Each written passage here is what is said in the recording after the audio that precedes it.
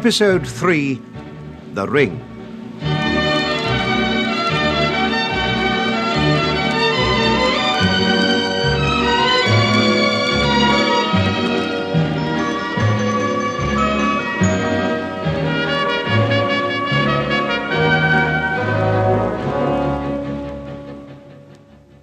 Steve, listen. That man's an imposter. He isn't Max Wyman. Oh? Really? What an extraordinary thing. You heard what I said? Yes. Is he still standing near you? Fairly. Now listen. Go outside, walk up to the car with him, and then suddenly pretend that you've left your handbag in the bedroom and come back to the hotel. I'll see you in the hall. Yes, all right. Oh, and get the number of the car. Yes, do that. Look forward to seeing you. Goodbye. Ready now? Yes, quite ready, Mr. Wyman. Oh, you've left your handbag. Oh, thank you. Is that your husband on the phone? No, it was an old girlfriend of mine. Didn't sound like a girlfriend. And it's the sort of girlfriend I'd rather you didn't mention to my husband. Oh, I see. I hope you do see him, Mr. Wyman. Where's your car? It's just round the corner.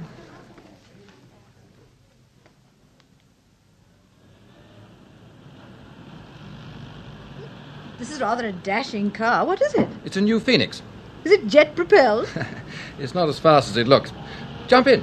Well, if I'm going to ride in this chariot, I'll need a scarf. Nonsense, you don't need a scarf. Oh, I certainly do. I shan't be a minute, Mr. Wyman. I bet you won't. Blast you.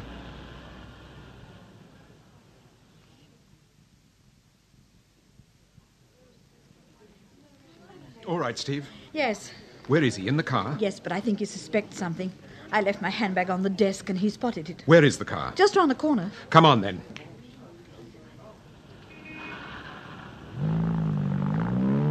Yes, you were right, Steve. There he goes. He looked suspicious when I put the phone down. Did you get the car number? Yes, it's 639GXO. 639GXL. Well, thank goodness you're all right anyway. But how on earth did you know he wasn't Wyman? Well, the penny dropped just as you walked out. I suddenly remembered what he said about Mrs. Russell. What do you mean?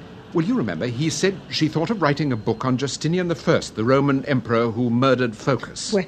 Well, the real Max Wyman would never have made a mistake like that. Focus was murdered by a character called Heracles. Oh, get you. Fancy remembering that. Yes, but I only just remembered it in time. Come on, let's go back to the hotel.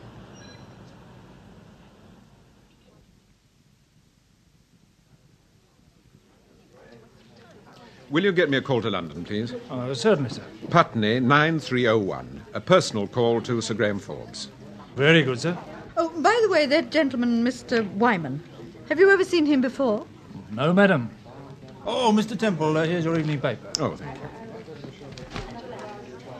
Why, Timothy. What is it? Well, look at the front page. The Fleet Street boys have certainly gone to town. Is Richard Ferguson alive? Mystery of University undergraduate Paul Temple in Oxford. Someone must have talked. It's either one of the Fergusons or Reggie Mackintosh. Yes. Come on, let's go up to our room.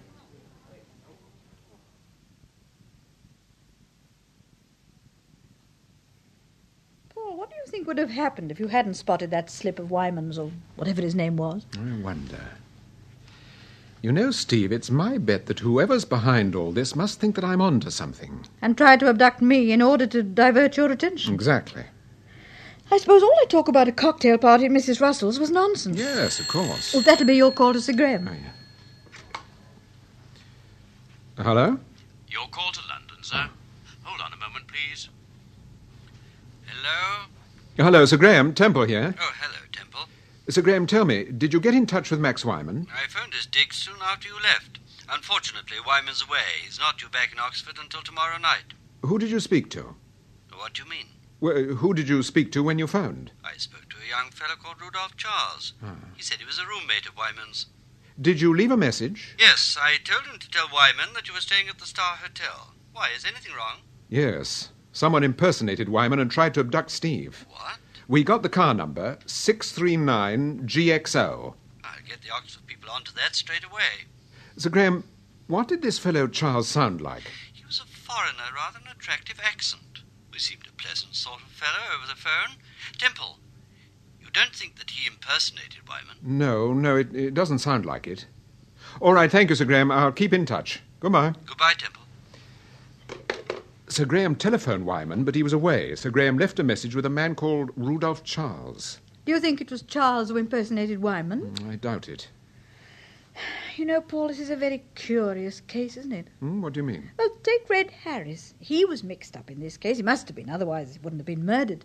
But Red Harris was hardly the sort of man to associate with young Ferguson. It rather depends what young Ferguson was up to. And then take this man tonight, who impersonated Wyman. He was a very different type from Red Harris. Oh, well, give me the Red Harris type every time. Yes, I know, darling, but what I'm getting at is this. It seems to me that we're up against something a little different this time. We're up against something... Oh, all right. I'll go. Mr. Temple? Yes?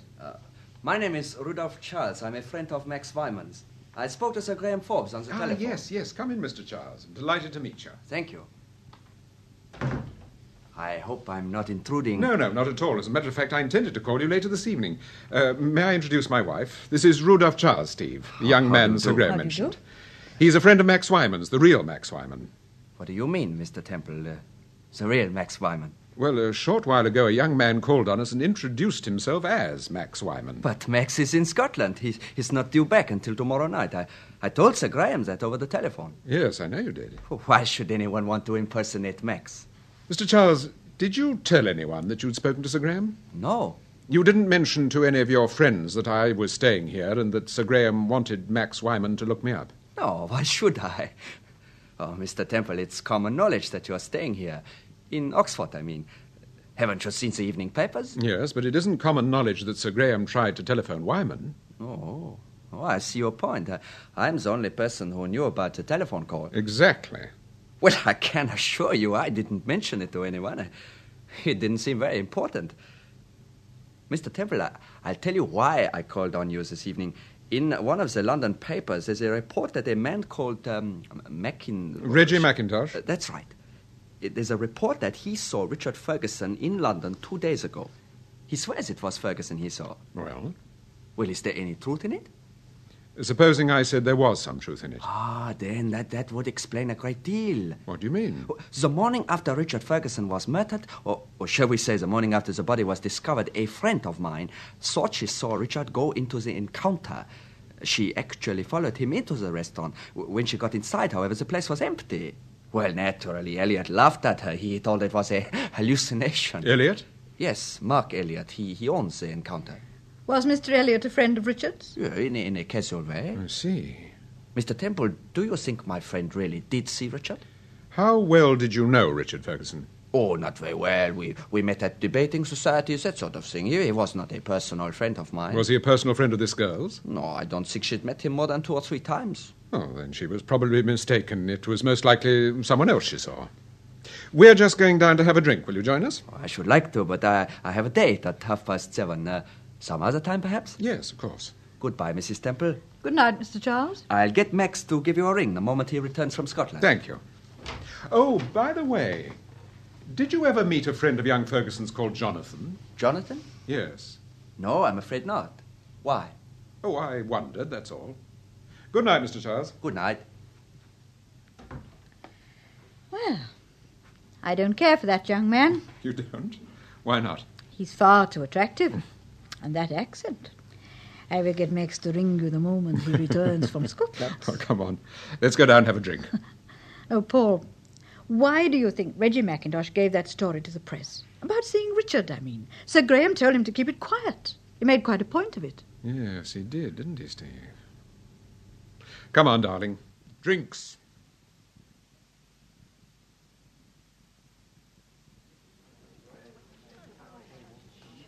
I'll see you in the lounge, Steve. I'm going to get some cigarettes. Oh, all right, dear.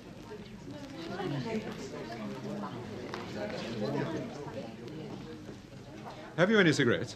Oh, I'm sorry, sir. I haven't got any here at the moment. Oh, it's all right. I'll get some at the bar. Oh, very good, sir. Oh, good evening, Mrs. Russell. Good evening, George. How are you these days? Oh, I'm very well, thank you. Can't grumble at all.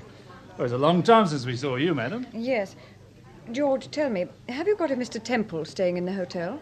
Well, you mean Mr. Paul Temple? Yes. Why, this is Mr. Temple, madam. Oh, I beg your pardon. Mrs. Russell? Yes. What can I do for you? Well, I don't know whether you've heard of me or not, Mr. Temple, but I was a friend of Richard Ferguson. Yes, of course I've heard of you, Mrs. Russell. As a matter of fact, my wife's just finished reading a book of yours, The Purple Moon. Oh, that. Curiously enough, Mr. Temple, I've just finished a book of yours, The Dorking Murder. Oh, that. The papers say you're investigating the Ferguson case. Is that true?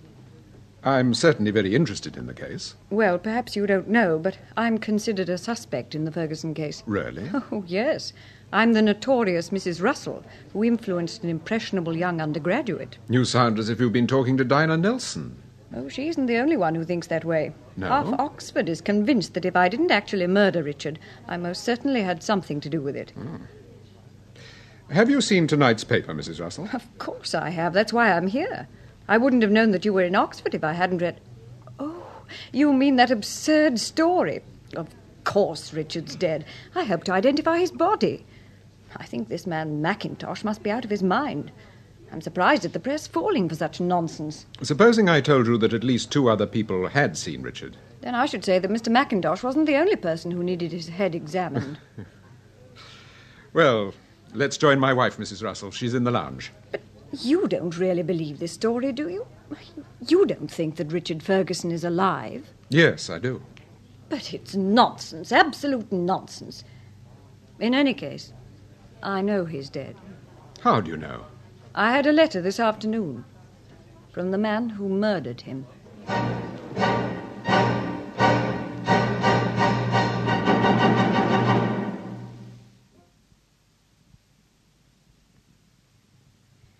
Do sit down, Mrs. Russell. Thank you. Paul, you have the other chair. I'll sit on the bed. Good. I'm sorry dragging you up to our bedroom, but we can at least talk more freely here. Oh, yes, of course. Well, now, Mrs. Russell, about that letter. Before I show you the letter, I want to talk to you about Richard. I want to make quite certain that you understand my side of the story. I'll do my best. Well, I wasn't in love with Richard Ferguson, and I never made love to him either. He had talent, but like most young writers, he needed encouragement. I read pretty well everything Richard wrote. I criticised his work. I lent him books, introduced him to influential people. If that's considered to be exercising an evil influence, then I certainly exercised it over Richard Ferguson. Go on, Mrs. Russell. When Richard was murdered, certain people suggested I was responsible. But surely... Oh, they didn't actually accuse me of committing the murder, but they insinuated that I'd introduced him to the wrong people. Insinuations are of very little importance. It's what the police think that really matters. Yes, but that's just the point. I believe the police think that I really did have something to do with the murder. Show me the letter you received. It's simply a typewritten note, unsigned. It arrived by the first post this morning. Oh, may I see it? Read it out, Paul. Dear Mrs. Russell, I feel quite sure that you, more than anyone else, would like to have the enclosed. It belonged to Richard Ferguson.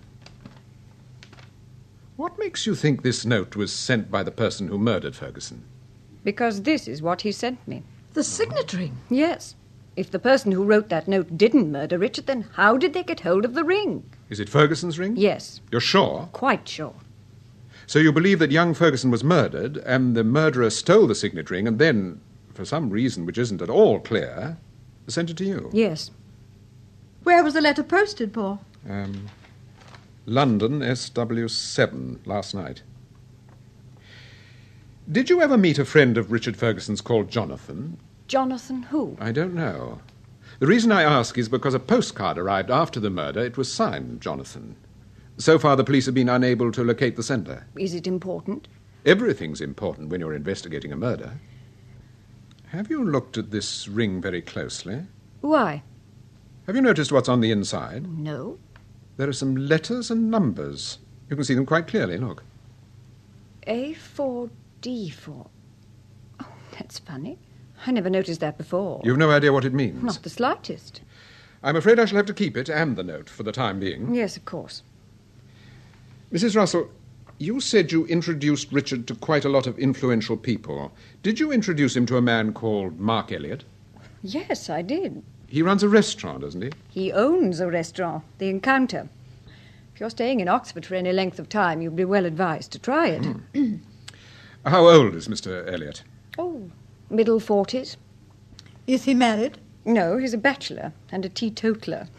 Does he live in Oxford? Yes, he has a very beautiful flat above the restaurant. Was he a great friend of Richard Ferguson's?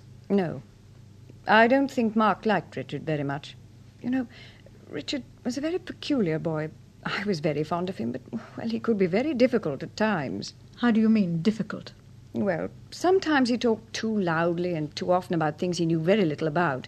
I understood him. I knew it was all part of a boyish enthusiasm. But I'm afraid Mark wasn't quite so tolerant. I can understand that. Mrs. Russell, don't you sometimes write for a magazine called The New Feature? Yes. I write a weekly article for them under the name of Europa. Why? Someone sent Mr. and Mrs. Ferguson a copy of that magazine. The name Europa was underlined. The person who underlined it also scribbled the words, "If you want to know who murdered your son, ask Europa." What a beastly thing to do. I'm inclined to agree. Have you any idea who did it? No. No, I haven't. It might have been any one of my dear friends. Mr. Temple, tell me quite frankly, do you think I murdered Richard Ferguson? No, I don't. For the simple reason that I don't think he was murdered. But I'd still like to know who sent the Fergusons that magazine.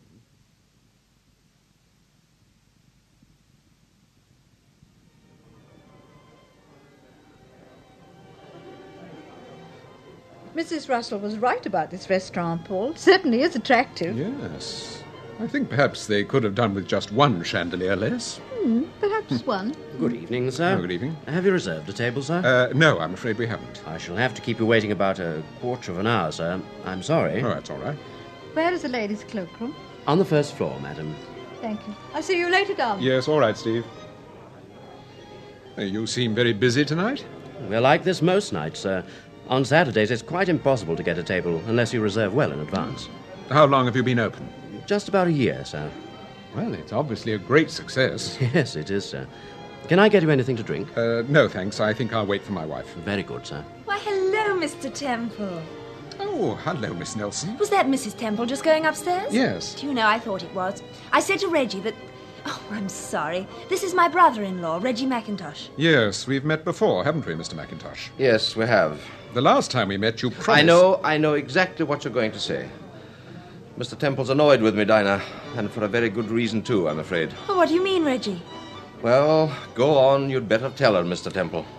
Sir Graham Forbes of Scotland Yard told your brother-in-law that under no circumstances must he tell the press that he'd seen Richard Ferguson. Well, I did tell them. Yes. I'm sorry, but the fact is I had a few drinks with a pal of mine, one of the Fleet Street boys. He started to talk about the Ferguson case, and, well, I simply had to tell him that I'd seen Richard. But, Mr. Temple, what does it matter what the newspapers say?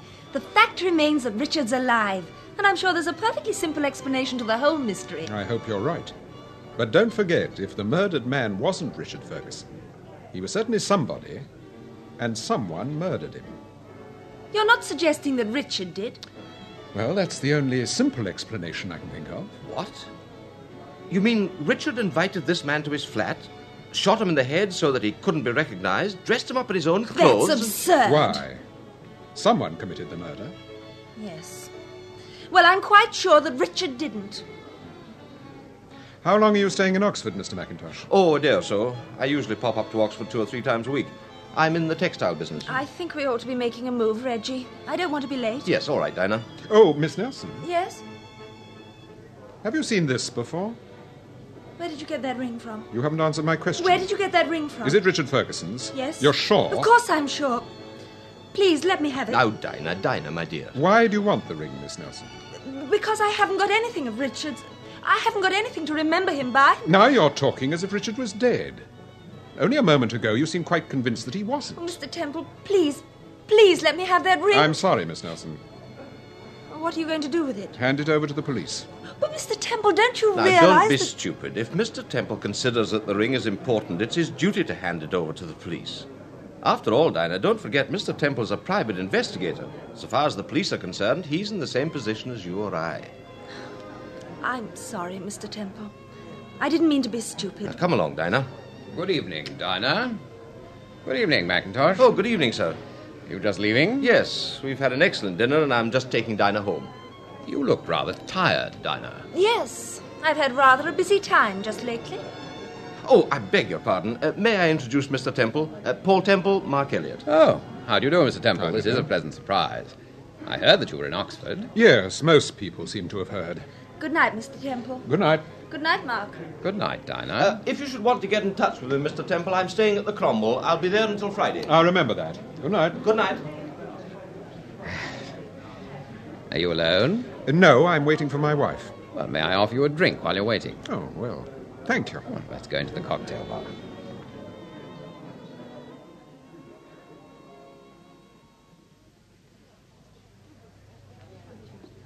Good evening, Mr. Elliot. Good evening, Bobby. What would you like, Temple? May I have a dry martini? Yes, of course. Dry martini, Bobby, and the usual for me. Yes, sir. I suppose you've seen the story in the papers about Richard Ferguson. Yes. Is it true?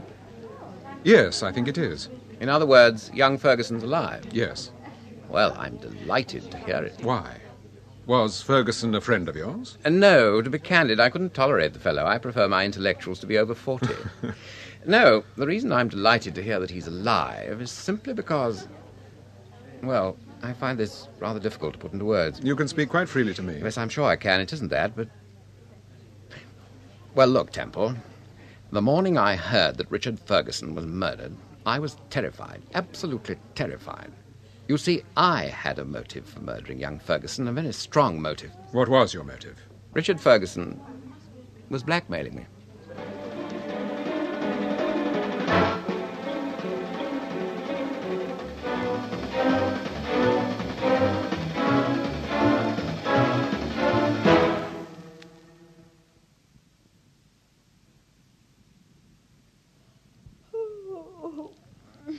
Gosh, I'm tired. Did you like that restaurant? Yes, I did, darling. It's a little flamboyant, perhaps, but I liked it. And what about Mark Elliot? I don't know quite what to make of him. He's a peculiar mixture, isn't he? He certainly is. Do you know what he told me, Steve, before you joined us? No? He told me that Richard Ferguson had been blackmailing him. What? He told me in confidence that during the past 6 weeks, young Ferguson had had about £2,000 out of him.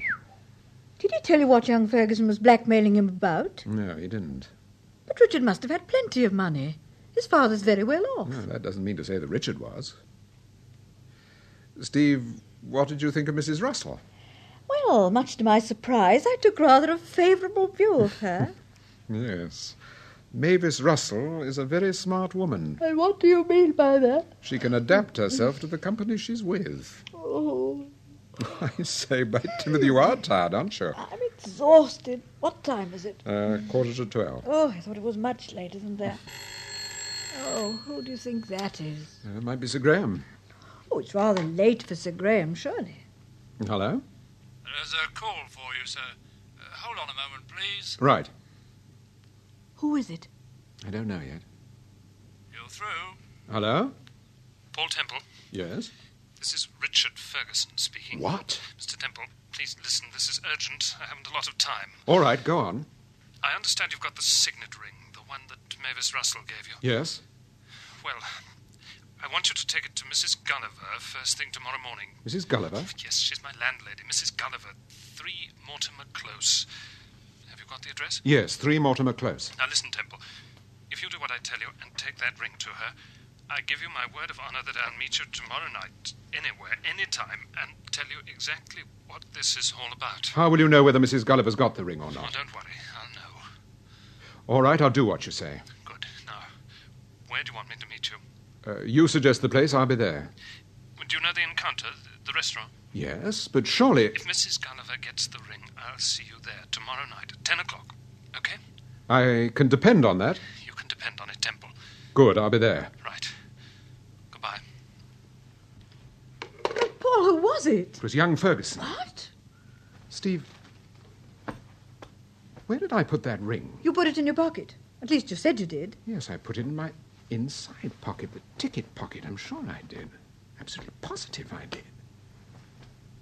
Steve, it's gone. Oh, darling, it can't. Now, just think, when did you see it last? When I showed it to Dinah Nelson, it was while you were in the cloakroom. Then I put it back in my inside pocket and deliberately... What is it? I was just thinking, Reggie Mackintosh stood very close to me while Dinah Nelson was saying goodnight to Elliot. I don't think it was Reggie Mackintosh, Paul. Why do you say that? I think Elliot took it. I think he took it just as I walked into the cocktail bar. What makes you think that? Well, don't you remember? You both stood up. You were standing very close together. And Elliot took you by the arm and moved the table slightly so that I could get by. Yes, you're right, Steve. Come in. Oh, Mrs. Ferguson. Good evening, Mrs. Temple. Oh, come in, Mrs. Ferguson. I am so sorry to disturb you. We did call around earlier this evening. We've only been back 5 or 10 minutes. Are you staying here, Mrs. Ferguson? Yes, we're just along the corridor. We arrived about 8 o'clock. We came down to see Mrs. Gulliver. That's Richard's landlady, Mr. Temple. Yes, I know. Well, she telephoned us this morning. The poor dear seems rather worried. What about exactly? Well, apparently a letter arrived for Richard this morning, and Mrs. Gulliver opened it by mistake. What sort of letter? Well, that's just the point. The letter doesn't seem important. It doesn't seem at all important. And yet... Well? It's from that friend of Richard's. The one no one seems to know anything about. Jonathan.